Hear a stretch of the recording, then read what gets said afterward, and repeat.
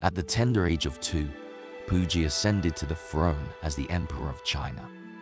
Raised in the opulence of the Forbidden City in Beijing, he lived a life of luxury and was worshipped as a deity.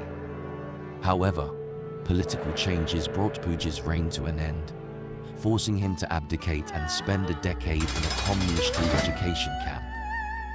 Stripped of his privileges and imperial status, Puyi had to adjust to a life of humility, learning basic skills like tying his shoes and brushing his teeth.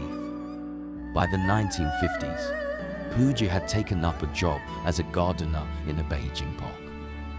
He even had the opportunity to visit the Forbidden City once again, but this time as a mere tourist. It is said that during this visit, the former Emperor of China educated other tourists and corrected some false information that was being spread.